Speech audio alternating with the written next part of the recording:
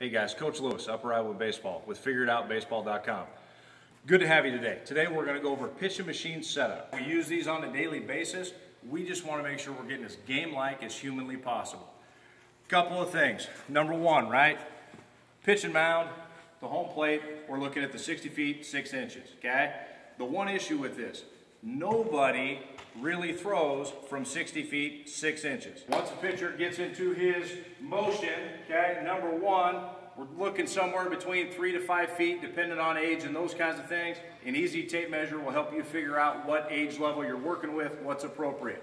Okay, the other thing is, very few guys are truly going to throw from straight in the middle of the rubber or even off to the side, and we're not going to get the correct angle. So we want to make sure that we offset the pitching machine, and again, an easy way to do this.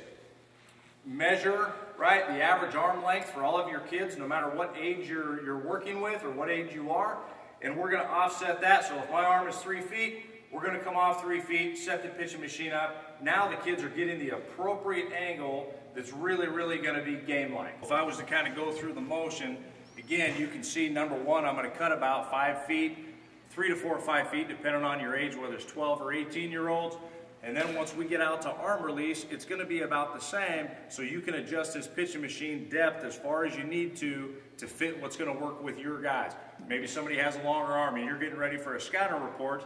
We can move this thing off to the side. Again, we can do it on the left side, we can do it on the right side. We just want to make it as game-like as possible and as applicable to whatever arm we're going to see coming up. We want to make sure we have the tape measure here, right, which is the middle of the rubber. But again, nobody really pitches from there per se, so we want to make sure that we offset it so that we get out here to create a game-like angle that our hitters are going to see on a daily basis, right? One of the things we all hear from our lefties, if you have a lefty arm that you're facing, they often say, Coach, I feel like that ball is coming from behind me. Again, this is the kind of thing, if we wanted to get really extreme, we can really make it come from behind a guy, but at least now he has reps at seeing that so that when he gets into a game, it's not something that's completely foreign and completely new, okay? Again, figure out with your kids, whatever age group you're working with, what is the distance that guys are going to stride, and then you just want to make sure, hey, we're going to measure 55 feet and go from there so that everything is realistic. Again, the tape measure can be a really good tool for us, right, to make sure that we're at the right distances of what are going to be game-like. So what we do, our tape measure just has a clip on the bottom of it. We go ahead and put it right on the front here just like this. We'll measure it out to whatever distance we want, right? We always treat 55 feet as our game-like distance, right? That's our full length because, again, that's kind of at the college level, that's going to be the average distance that guys are going to see a pitch from release point.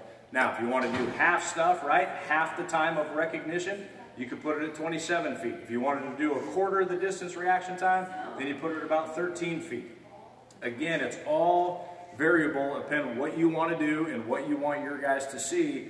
We just always make sure every day we set this up, we have the tape measure so that we know exactly what we're trying to get done on that day. We also want this tape measure out here because it allows us to see the angle, right, of what we're going to get. And if we wanted it to be more extreme, then we could just move this thing out a little bit, right? And we can do the same thing on the left side, but it allows you as a coach or even a player to visually see what angle we're going to get. Coach Lewis with Upper Iowa and Figured Out Baseball. Today we went over pitching machine setup. Don't forget to check out my next video, Levels of Learning.